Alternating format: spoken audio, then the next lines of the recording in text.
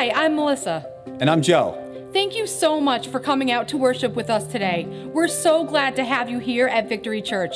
If you could please make your way to your seats, our service is about to begin soon. Hey, and if you're checking us out through live stream, thank you so much for joining Victory Church. Drop a comment and get the conversation started. At Victory Church, our mission is to connect people with Christ, with family, and with purpose. We know that God is going to do something great in your life today.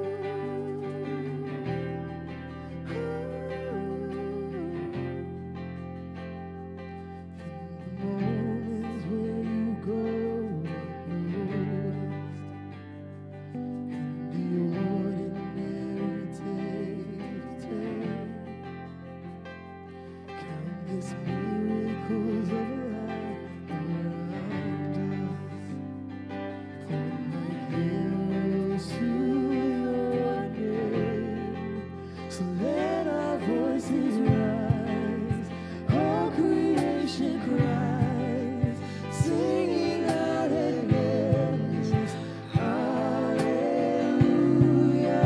From this moment on, join with heaven's throne, singing out and endless hallelujah.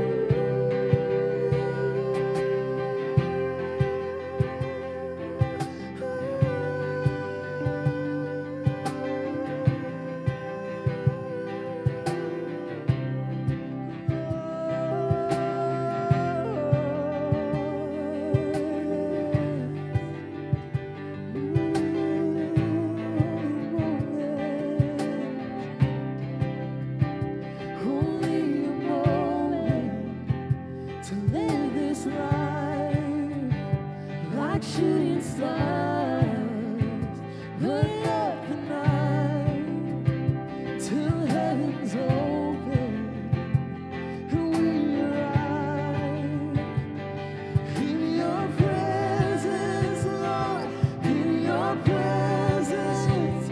Only a moment to live this life, like shooting stars, burning up the night till heaven's open and we arrive in your presence, Lord, in your presence. So let our voices rise, all creation cries, singing out and endless hallelujah. From this moment on, join with heaven's throne, singing out and endless hallelujah. Let our voices rise, so let our voices rise, all creation cries, singing out and endless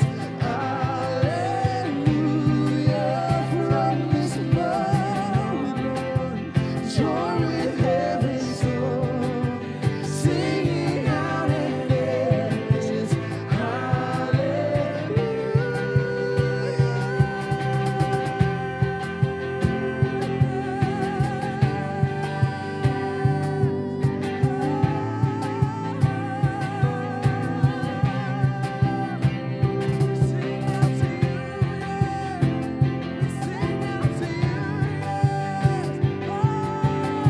There's nothing better than this. There's nothing better. There's nothing better. There's nothing better than this right now. Yeah. There's nothing better. There's nothing better. There's nothing better than this right now. Nothing better than your presence, God. Nothing better than in the evening when I lay my head down. In the evening when I close my eyes, still the only one I wanna cling to. You're the last thought on my mind.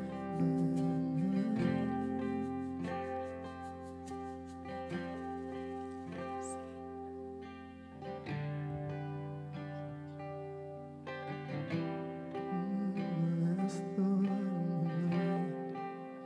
Fix my eyes on you, Jesus.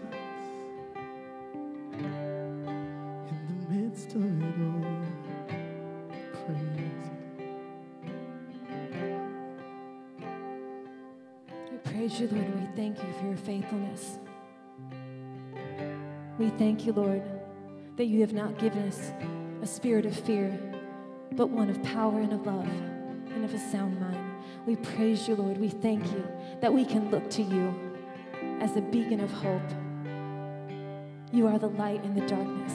We praise you, Lord. We will sing your praises forevermore. We love you, Lord. We honor you today. We are so grateful to be believers in Jesus Christ.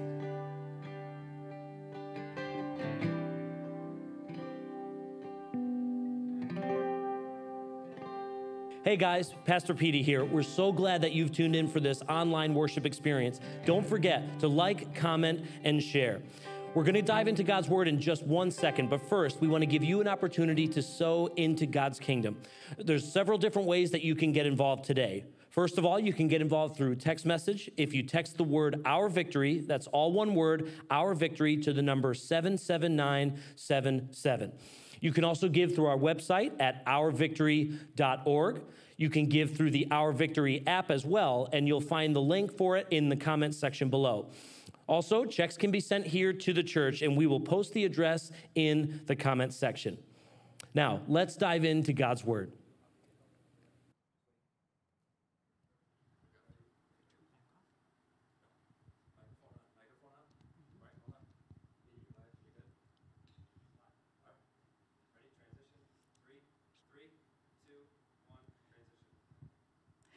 Hi, I'm Pastor Debbie. Welcome to the live stream tonight. Those of you who are part of our Victory family here that come on a regular basis, we just welcome you, and it's just good to say that we can still be together.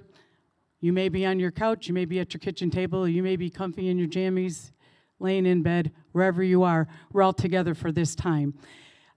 So thank you. And for those of you joining us for the first time, we hope to see you when we actually when we actually are able to be back together. Anyway, I wanted to just exhort you for a moment today. I was thinking, with all of this unsettling times going on, I'm thinking, Lord, what words do we have in our heart? Do we know your word? Those of us who are Christians, those of us who know Jesus, do we have your word hidden in our heart so that, number one, like David says, that we might not sin against you, but also, do we have your word in our heart so that we can pull up a scripture to help us in a fearful time, in the times of pestilence, in the end times, in the last times? Do we have that word that can bring comfort and strength and joy? The word that we can proclaim and pray in power and authority, knowing that we're able to curse this virus in the name of Jesus and that we can stop it in its tracks, and we can thank God, not in our own strength, but because He's given us power in His word. Do we have a word from God to comfort another? Do we have a word that can bless your neighbors in this time when they're fearful, that can bless the community, the people that you work with, whoever you do come in contact with? We don't know how long this is going to last. We pray that it's short. But anyway, so I just wanted to say, now is a good time. Examine your heart. Get in your Bible. Get into the Word of God, because He alone has the words of life. And we need life more than anything right now. Just to share a little story, years ago, and I don't remember where I even got it, but I had a soap dispenser that had a scripture on it, and I thought about it this week. The scripture is 2 Chronicles 7:14, and it says, "If my people who are called by my name will humble themselves and pray and seek my face and turn from their wicked ways, then will I answer from heaven, and I will heal their sin, forgive their sin, and heal their land." When I was thinking about it because I was washing my hands, and of course I don't have that soap dispenser from a gazillion years ago, but I was thinking about it as I'm washing my hands, and I'm like, that's when I learned that scripture, when I was washing my hands. And the thing is that, you know what? Yes, we need healing from the coronavirus. We need it to stop. We need it to end. But there's other healing that we need too. We need healing from the virus in our heart. What is a virus in our heart? It's our own selfishness and self-sufficiency. And if there's anything that we can learn from this time now, this season that we're in, as short or as long as it may be, is that we need the power of God. We don't need the power of self. And I think we're all being shown that. I think we're all being shown that we cannot lean on our own understanding. The scripture says, trust in the Lord and lean not on your own understanding. In all your ways acknowledge him, and he'll direct your paths. We need him to direct our path, minute by minute, don't we? We need him to direct our path. And you know what? When we lean on our own understanding, it's like propping up all of our body weight, and some of us weigh a lot, all of our body weight on our own thoughts, on a stick. On a stick. That's what leaning on your own understanding is. We cannot be propped up by a stick. And so let's not lean on our own understanding. Let's pray. Let's ask God. Let's search our hearts. Search me, O God, and know my heart. Try me and know my thoughts. See if there be any wicked way in me, and show me in the way everlasting. The more that we can give up to God, God is the one that says, I am. He's the one who roots stuff out of us so we can have more of him in us, so we have more of the light and the word to proclaim to the world, to the lost and the dying and the hopeless. As we give ourselves to him, as we bow the knee to him, as we say, Jesus, forgive us. Father, forgive us. We need you. We need you. We need you. And we can say it 100 times. We need you. And call to me, and I will answer you and tell you great and mighty things, says the Lord. So we need to fall upon our face, and we need to seek God and ask him, what do we need to heal, to bring this virus into a place of health? What do we need to bring something from a place of sickness? A virus brings sickness, right? To bring the sickness to a place of health, a place of wholeness, a place of functioning as the body of Christ the way we're supposed to function. We're supposed to be the salt and the light. We're supposed to be the hope and the example. And I pray that God finds us that way today and in the next season ahead. Excuse me. The Lord says, I am. He is I am. He's the all-sufficient one. He's the healer. He's the protector. He's the life giver. He's the defender. He's the rock and the refuge and the tower of strength that we run to in things like this. He didn't say you are. He said, I am. I am that I am. And I am that I am can live in you. So just be encouraged tonight. We love you. We're praying for you. It's hard to not be together. But when we do come together again, it's going to be glorious. It's going to be wonderful.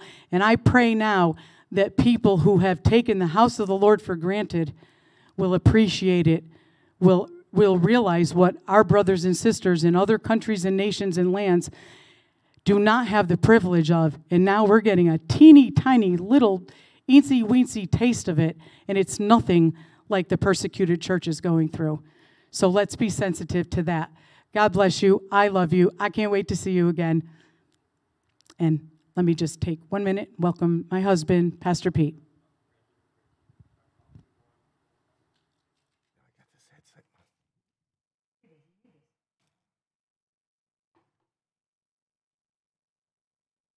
Okay. Thank you, my dear. All right, so good to be. So great to be here tonight with you. Although I can't see you, I know you're out there. And I'll tell you what I'm going to do. I want to give you a virtual hug tonight. So thank you for joining us on our wonderful live stream tonight as we dive into God's Word. And we're going to talk about the fact that if it can be said that all of life is like a voyage, then it stands to reason that sometimes life will have calm seas, at other times be tempestuous, stormy seas, unpredictable currents, unpredictable tides, and even at other times, our compass may get totally lost, and our compass heading goes crazy.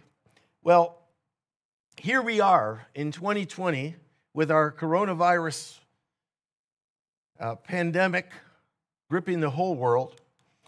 And so therefore the whole world is all of a sudden, just like that, seemingly brought onto a ship that has entered into the stormiest of seas. President Trump said that this thing is so profound that he considers himself to be a wartime president, with, in this case, fighting against an enemy that has no face. And though that's true, we all find ourselves in the same situation tonight. We are in this together. So, what I'd like to do, this is part one of a two-part series. Part one tonight, we're going to be looking at 10 lessons from Paul's voyage on the Titanic. Now, you know, in Acts chapter 27, Paul went on this voyage, this very ill-fated voyage, headed for Rome. He was going to stand before the emperor and give an account for his life, having been charged with different crimes.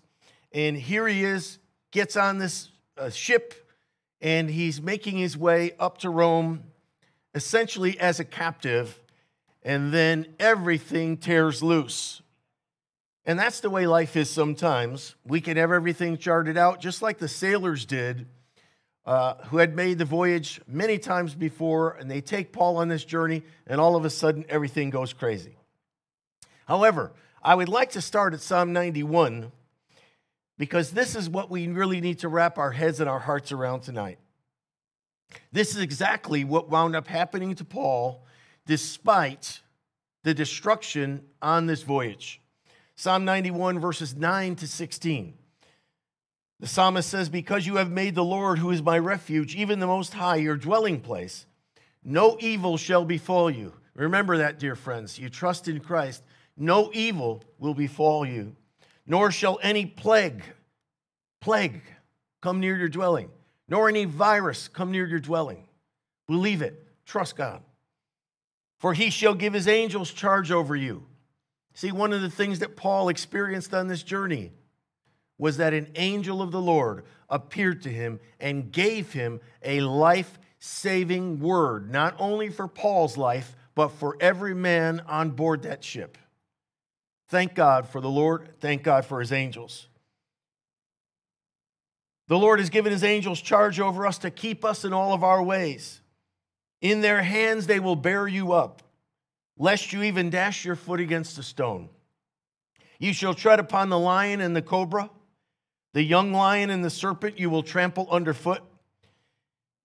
And this is what the Lord says about us, about those who love him. Because he has set his love upon me, therefore I will deliver him, or I will deliver her.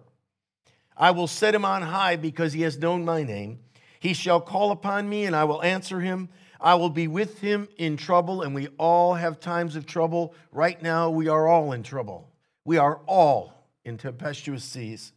The Lord says, I will be with him in trouble. I will deliver him. I will honor him. With long life, I'll satisfy him, and I will show him my salvation. Another way of saying that, I will show him my saving hand, my deliverance in his or her life. Now, if you know anything about Paul's journey, as I outlined it just a moment ago, he was taken captive, and here he is leaving from Israel, and he's going to make his way up along the shores of Israel and then past Lebanon and then across. And long story short, he was headed for Rome, as I said, to stand before the emperor, and then everything started going wrong. But I want you to parallel life's journey with what Paul went through, and the things that we need to pay attention to, and I would say particularly now, as we are all embarking on this journey in uncharted waters, an unprecedented kind of battle that the world has not seen in 100 years. And here we are, we find ourselves for such a time as this, dealing with this. So, let's go. Ready? Roman numeral 2 says 10 takeaways from a trip gone bad. And as I said before, we're going to cover 5 of these. Part 2, we will cover the final 5. But there are takeaways, one step at a time, that we can extract from Paul's experience on this stormy voyage. Number 1 is this: spiritual discernment is crucial in our lives. Spiritual discernment is crucial in our lives. And you can see the scripture, Acts 27, verses 9 and 10.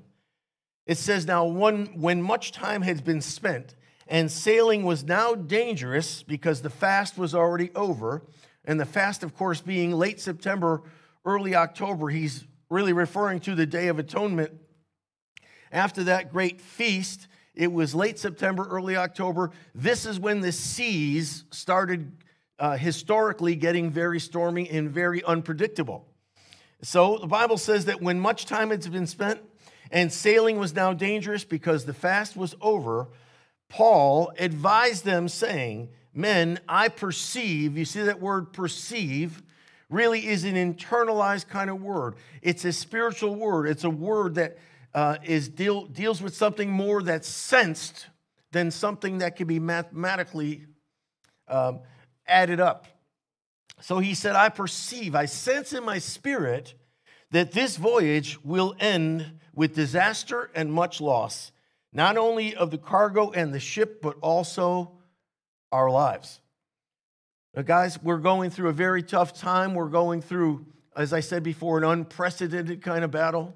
It's very important that in this journey, we get an ear to hear from the Lord. It's very important that we ask of God and believe that He will answer us. Where to go, what not to go, what to listen to, what to do, how to handle ourselves. Not only in this crisis that we're all facing now, but also in life itself.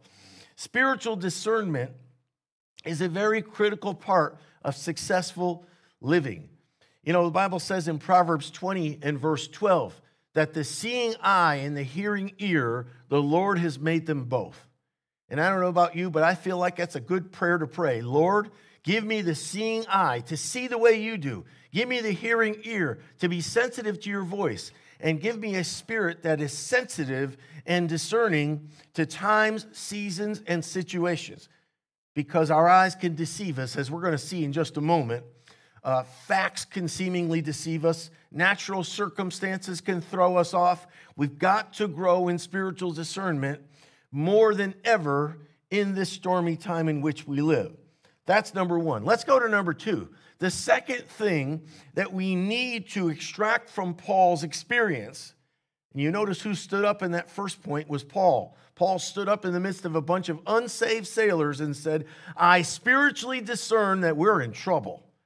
And these were experienced nautical people that laughed at him and took him as a joke. Number two, during difficult times, be very careful what voices you listen to. During difficult times, be very careful what voices you listen to. Because everyone will have an opinion. You'll hear voices coming from all over the place. 1 Corinthians chapter 14, the Apostle Paul said from the King James Bible, there are many voices in the world. Obviously, the word there is not so much just voices shouting. This says there are many languages in the world. However, Paul said in 1 Corinthians 14 and verse 8, that if the trumpeter does not blow a certain sound, let me rephrase, if the trumpeter blows an uncertain sound, then how can they rally and prepare for battle? And what he's referring to there is in the Roman Empire, they had this thing down to a science where some people speculate that they had as many as 40 different configurations of sound that a trumpeter would blow. And each one of them sent a different message to the troops. And so can you imagine if the guy had a real bad day and he was blowing a trumpet configuration that told the troops, charge, when he should have blown the one that said retreat because we're in trouble. And so there are many voices in the world. There are so much noise. We're getting bombarded every moment of every day with information and people saying this and that and all kinds of news outlets. And sometimes we just need to quiet down, turn those things off, and get an ear to hear the Lord. Because there's hysteria in our country being manifested in our grocery stores and different places because people are feeding off of bad news. They are feeding off of negative reports incessantly. And this is causing a big, big problem because no one's heart is at peace after hearing more and more and more bad news. We're not capable of taking all of that in and sorting it out. We take it in and it shipwrecks our internal peace. So in this time, be careful of the voices you listen to. Say, Lord, let me hear your voice. Because his voice, listen, his voice is the voice that will calm the storm for you. Jesus, his voice, spoke to the wind and the waves and said, peace, be still. And immediately they obeyed him. He'll do the same for you and I. Look at the scriptures. Acts 27, verses 11 and 12. It says, nevertheless, see, Paul said, we're in trouble. Our voyage is going to be in trouble. But look at how the Bible says, nevertheless, the centurion was more persuaded by the helmsman and by the owner of the ship than by the things spoken by Paul. And because the harbor was not suitable to winter in, the majority advised to set sail from there also, if by any means they could reach Phoenix, which was a harbor of Crete near Greece, opening toward the southwest and the northwest, and they could winter there instead. But I want you to notice in these two verses that the centurion heard Paul, but he was more persuaded by the helmsman. Not only the helmsman, but he was more persuaded by the owner. Well, what would the owner's voice count for? Because the owner owned the ship and the owner owned all of the wheat. It was probably a wheat cargo that was on this thing. And guess what? That guy wasn't going to lose money no matter who had to die or potentially die in this process. So the centurion listened to the helmsman listened to the owner. And then if you read in the third sentence, and the majority advised, let's go for it, let's set sail. How many of you know that the majority can very often be wrong? Just because everyone seems to be saying it, that doesn't make it true. The helmsman was wrong, the owner was wrong, and the majority were all wrong, and it almost cost everyone their lives. Be very careful the voices you listen to. Appearances can be deceiving. Why? Sometimes the devil, he's a master at making the grass look greener on the other side of the hill, and that's what happened to these guys. See, the little harbor referred to in verse 12 was indeed safe for the ship, but it didn't seem good enough for most of the crew. Then in verse 13, the weather actually seemed better than it actually was. That was deceiving. See, those men did not see what was right around the corner, did they? They sailed out of that harbor right into harm's way. They sailed right into a storm that could have been avoided, but they didn't listen to the right voice. It reminds me of the Titanic. Same thing on our maiden voyage in 1912. It was the classic case of a tragedy that could have been avoided. The ship was originally designed to carry 60 lifeboats, but they were so sure that it could never sink. They cut that number to 40, then 32, and finally they were down to 20 lifeboats, a third of what they should have carried. Then they sailed full speed ahead into an area known to have ice. Now here's the tricky part. The thing that really destroyed them was the fact that the seas were calm. And because the seas were calm, they could not see waves awkwardly crashing against something. And so when the waves hit the iceberg, because everything was calm, the waves were small, the guys could not really see any kind of disturbance up ahead. Not to mention the fact they didn't have any binoculars. But the ship California tried to warn the Titanic, but the Titanic actually cut off their message before it was finished being transmitted, because it interfered with regular communications that they wanted to get on with from Newfoundland. Then after the Titanic hit the iceberg, many lifeboats, they pulled away from the ship with only half full. But the biggest error was their arrogant attitude. Not even God could sink this ship, was what was said of the Titanic. And of the 2,200 people on board, only 700 survived, and 1,500 people died. All of that death and destruction could have been avoided had they listened to a different voice. But it's been noted that because of arrogance and because of a reputation that they wanted to have, the owner and the captain, They just steamed on full speed ahead, despite the fact that there are iceberg warnings all over the place. They wanted to get to New York in record time and be big shots. Let's go to number 3. The third thing we can take from Paul's journey is this. We've got to trust God's word and not be fooled by circumstantial evidence. We've got to trust God's word and not be fooled by circumstantial evidence. Where do we get that? Well, we get that from Acts 27, verses 13 and 14. Acts 27, verses 13 and 14. It says this, when the south wind blew softly, and you might want to pay attention to that word, note that word in your mind, softly. When the south wind blew softly, supposing that they had obtained their desire, in other words, they said to themselves, boy, wouldn't it be awesome if the south wind would blow softly? Then we're going to take that as a sure sign that we're in the right place, doing the right thing, and on the right track here with our decisions. It was a good sign. Supposing they'd obtained desire, they went ahead and they went for it. They put out to sea on that basis, and they sailed close to Crete. But not long after, a tempestuous headwind arose called a Euroclydon. A Euroclydon essentially is the equivalent of a nor'easter up in here in New England, carrying snow. Well, this Euroclydon was a nor'easter at sea. So you notice what happened. The wind blows softly. A nice, gentle blowing of the wind. It gave false information to them. They relied on circumstantial evidence instead of the word of the Lord. And they sailed right into a nor'easter that tore the ship apart. And the south wind blows softly sometimes in people's lives. Think of how people in America even, all around the world for that matter, the wind was blowing softly for them. They were making money. Life was going on. And all of a sudden, this little virus comes out of China, infiltrates the whole earth. And now what was once important no longer matters at all to people.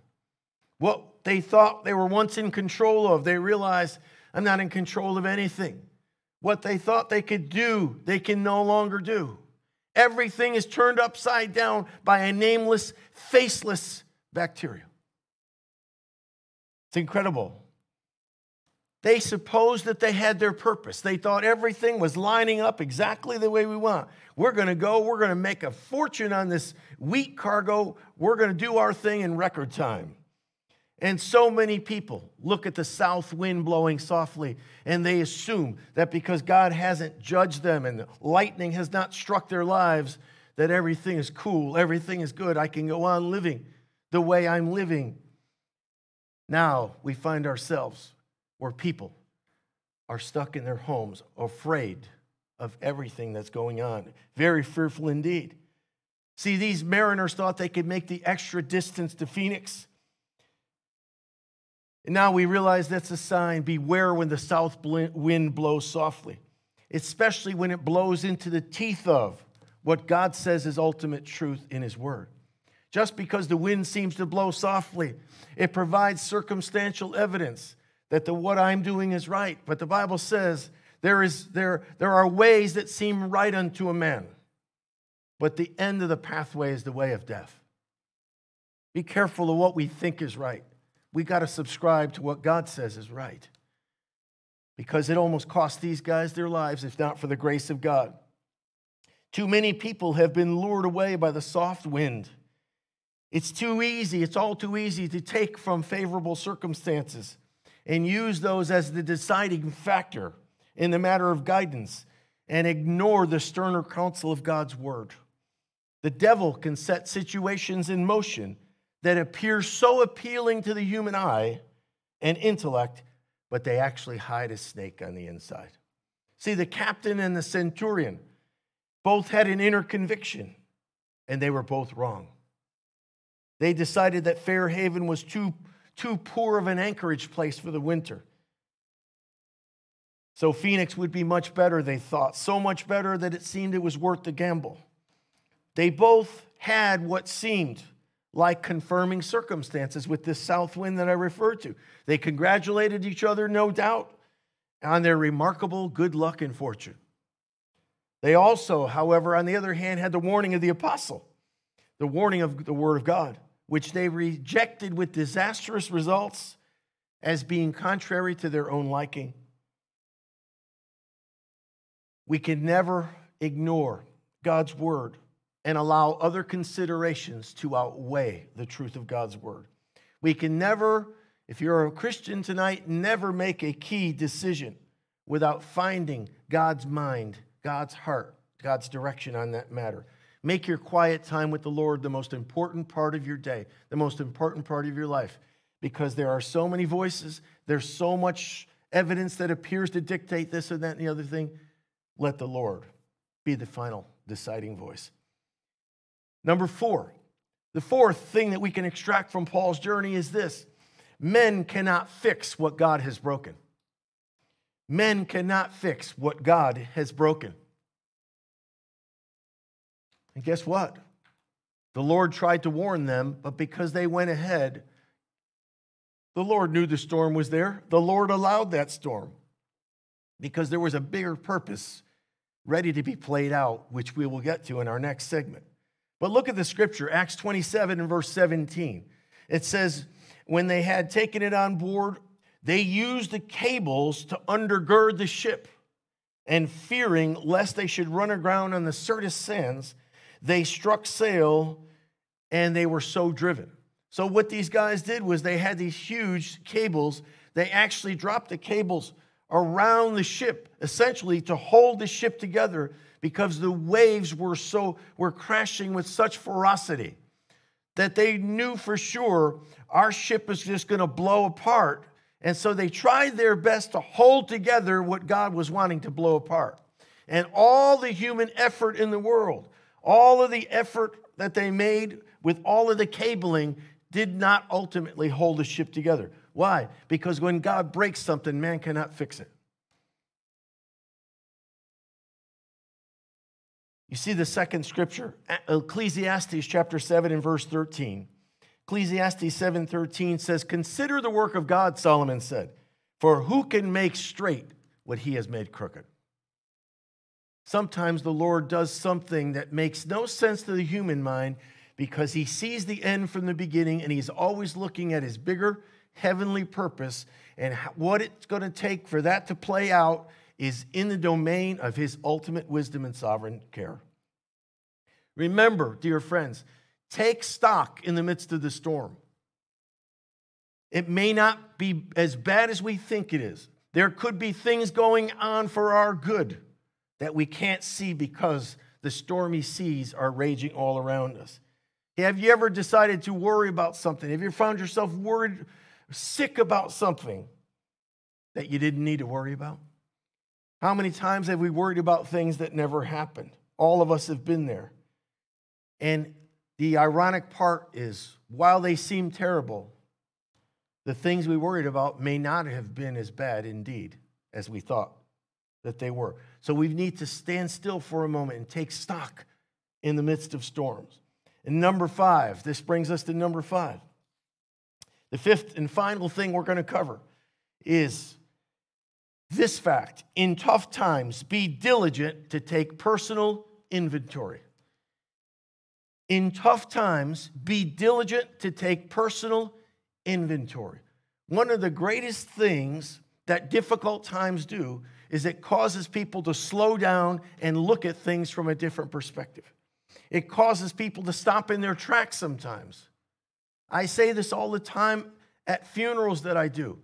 I tell the people that show up for a funeral of a loved one or a colleague or a business associate, and I said, look, if you don't think that your lives are all over the place, look at what it took to get us all in this room for this 1 hour of time. It took the death of someone that we all know just to get us to close our schedule temporarily for an hour here or an hour there. That's how much people are running their lives, running all over the place, in many cases with wrong priorities driving them. So we need to take stock. Look at Acts 27, 18 and 19. Acts 27, verses 18 and 19. Luke is writing this. Luke said, we took such a violent battering from the storm that the next day they began throwing the cargo overboard. And on the third day, they threw the ship's tackle overboard with their own hands. This is an incredible statement because it means that all hope was now lost. The cargo was a massive amount of money going out the window. The ship's tackle was the only thing you had to repair things, to help the navigational equipment. When you throw the tackle overboard, pretty much it's a game changer. It's over. That's how desperate these men were. You see, here's the point. Difficult days frequently are used by God to get us to push the reset button on our priorities. See, so you see the next morning they began to throw the cargo overboard. Guess what? The captain, the owner, the prophets were now unimportant. They're going off overboard. Probably the water level had begun to rise in the hold of the ship to such an extent that it was making it impossible. Because when you have dry grain and then you add water to that grain, it just enlarges and enlarges. And so if they had any hope at all of surviving the storms, they had to start offloading stuff before the cargo itself was responsible for sinking them. So sprung boards in the ship's hull probably allowed so much water into the grain that it was about to sink them. For another night and all the next day, all hands were on deck, heaving overboard the tackling of the ship, which included this immense beam that was probably as long as the ship, and it took all the men to get that thing over. You know, one would secure that if possible, but in the severity of the storm, everything was gone. Interesting, isn't it, that in a crisis like this, there was no longer a distinction made between valuable and cheap cargo. It all became dangerous. It all became the same. They do not discard all the cargo all at once, because ships like this were often said they carried 68 tons, and large ships, such as this one, usually carried over 250 tons of cargo, and some could actually carry 1,200 tons of cargo. So therefore, you can imagine unloading a ship like this in port would take about 12 days. So hurling merchandise like this into the sea obviously required less caution, but the crew certainly could not have finished this task in one day, but they did their best. They were desperate for their lives. The grain was probably stored in stacks about 6 feet high, sacks 6 feet high, which could be moved manually with great effort in the best of circumstances. But without the equipment available in port, this was a nightmare. But they were desperate to be freed from the weight. Now, let's just take it this way. What did the cargo represent? Their livelihood. What did the tackle represent? Their own security blanket. Both had to go. Their own plans, their own dreams, their own agendas. There's the cargo. No longer important. All the plans they had, no longer important. The tackle of the ship, their own way of doing things, their own security, no longer important. So when we take times like this, I think it's important that we take inventory in these areas. Spiritually, where are we with God? How is our spiritual life? I'm convinced that many, many people around the world are scared to death right now during this coronavirus plague because they don't have a relationship with Christ.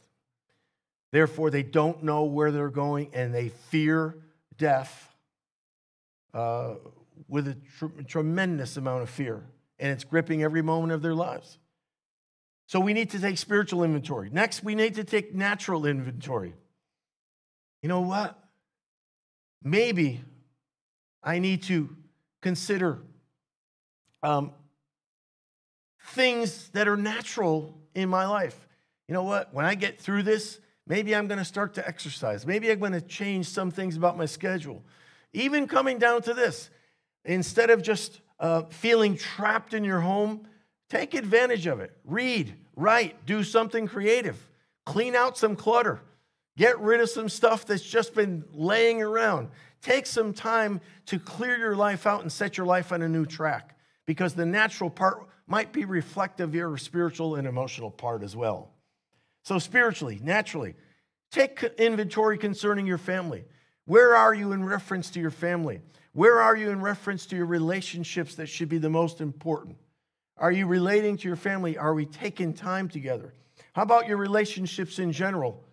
As a friend, are you a good friend? How are you doing relationally with people? Say, well, honestly, I've been more into myself than friends. Well, maybe it's time to change all that. Why? Certainly in this plague, amid this plague, tomorrow is not promised to anyone. And then last, take inventory of your commitments. Are you committed to God? Are you committed to church? Are you committed in your giving? I couldn't help but think for the last 2 weeks, as my wife Debbie so aptly put already, believers in other nations that can't go to church, that have to meet by candlelight in a darkened basement for fear of their lives. Maybe we're getting a little tiny taste of what they experience as normative. And maybe it's time for the American church to wake up when this passes by. God help us if we remain the same in our commitment to God, church, family, giving, serving. We need to let this affect us. And sometimes the Lord will allow something to go on for a season of time so that it sinks in and not just passes by, so that we can get back to our business of life. Notice that in the storm, the things that seemed important suddenly lost their value for everyone on this ship. But storms, sometimes the upside is that it makes it easier to really see priorities for what they are as opposed to what they should have been. And like those sailors, folks generally start listening to godly guidance and other voices that they should have been listening to when things get tough enough. Sometimes people have to hit the bottom of the barrel before they're willing to get help, before they're willing to ask for help, before they're willing to recognize that they need help, and that their friend on the bar stool next to them is not going to be the one to give it. Psalm 32 and verses 8 and 9. Psalm 32 verses 8 and 9, the Lord says this, Psalm of David, I will instruct you and teach you in the way that you should go. This is the Lord speaking. I will guide you with my eye. Do not be like the horse or the mule, which have no understanding, which must be harnessed with the bit and the bridle, or else they will not come near you. The Lord said, I want you to come to me. You've got to come to me, but don't be like the horse and the mule, where if the reins aren't pulled back and the bit and bridle aren't pulled, they never come. The Lord says, don't be like that. I want to instruct you. I want to guide you. I want to teach you. I want to lead you in a path of life that will bless you. Priorities. And I'll finish with this as a true testimony of a pastor from Kansas. He said a cousin of mine had been confined to bed with cancer for more than 6 months.